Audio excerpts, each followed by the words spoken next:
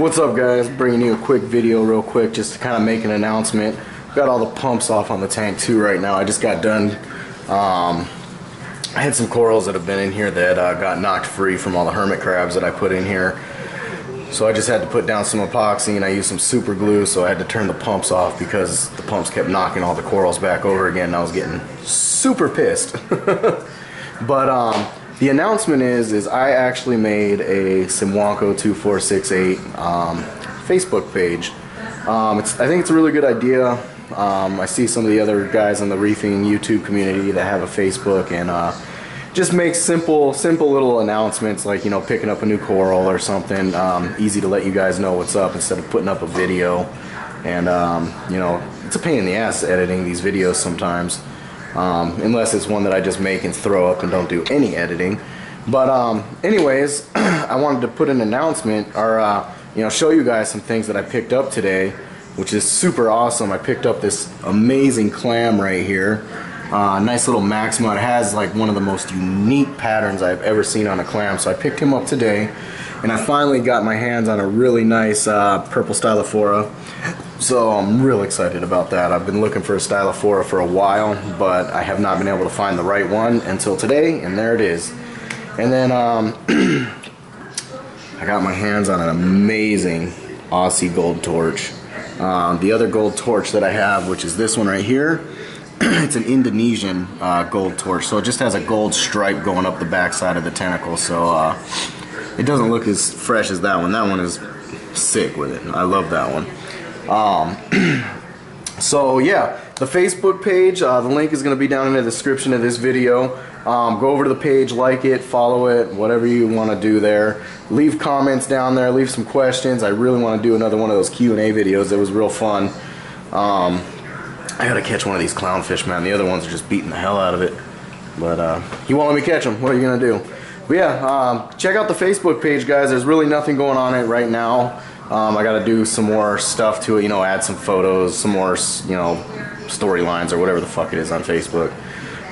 But it should be pretty cool. I look forward to interacting with some of you guys a little bit more via the Facebook, more so than just doing it through the comments on YouTube and stuff like that.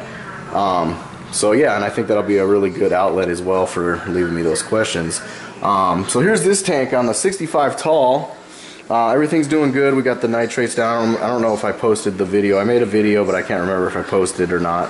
But the nitrates in this tank were through the roof. So I did a almost a 50% water change on it. There was no ammonia, no nitrite, and the nitrates were just like through the roof. So we did that water change. I added a well, you can't see it in the filter sock now, but I added one of those nitrate absorbing sponge things, and that seems to have helped a lot.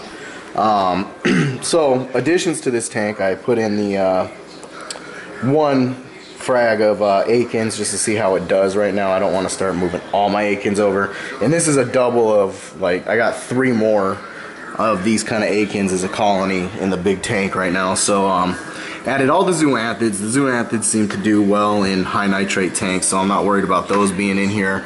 They've only been in here now for about 20 minutes, so they're starting to open up, looking really good. Some of the ones that weren't opening up in the big tank are actually opening up in this tank.